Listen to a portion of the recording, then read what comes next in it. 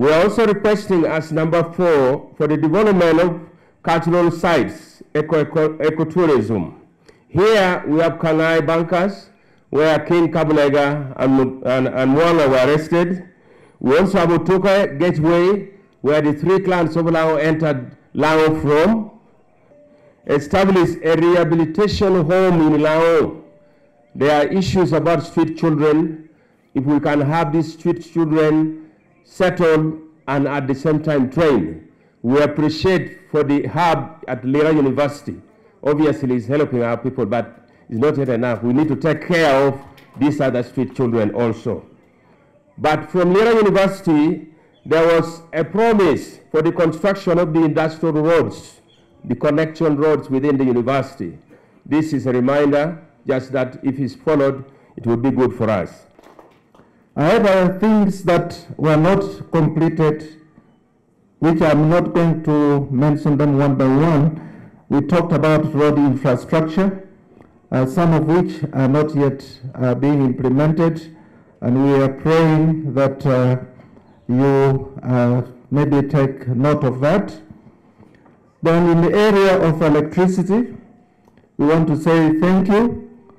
However, we have noticed there's some discouragement in the distribution of electricity in Lira City, whereby power is very unreliable and is affecting investors and some of the industry which are being put up. So please, we talked about that and we just give you feedback that this is yet to be helped. I'm glad about the idea of a ranch. So I will tell our people to start supporting that ranch.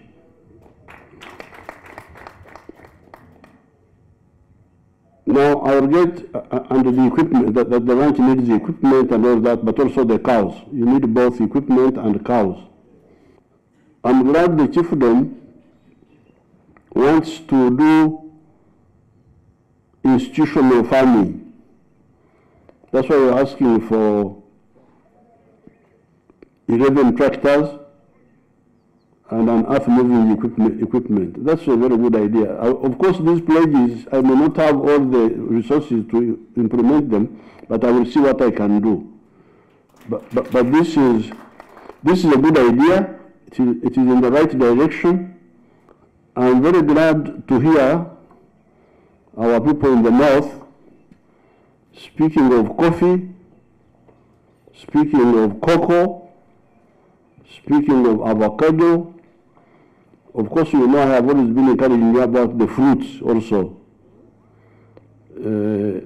But you should also add dairy farming and fish farming. So I'm very glad to hear people talk, because this is where the part of the poverty in northern Uganda comes from. The seasonal crops are good, but they are a bit erratic. One year they are all right, another year but the perennial crops, they give you like a stable base. You harvest this year and next year, and even if the price goes down, it can't go down so much that you fail to get some income. So and some of these areas have got enough rain to grow the coffee, to grow these crops which need good rainfall. So I'm very happy with that. That awakening of our people here. Human life, rape and murdering Karamojong, cattle rustlers and displacing, uprooting and the elders of Karamoja there. Meeting number 2 will be in Lago. Actually stop and we continue as brothers and sisters. 2020, then there is another meeting which was, if it was not possible, you'd give them some irons. Have not been done. What has actually happened is,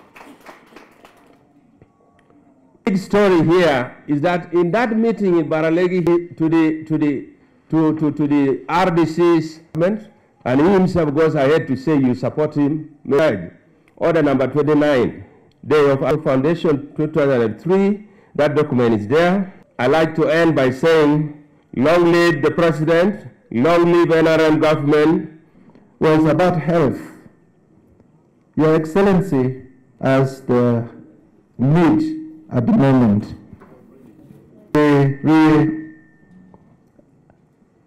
for the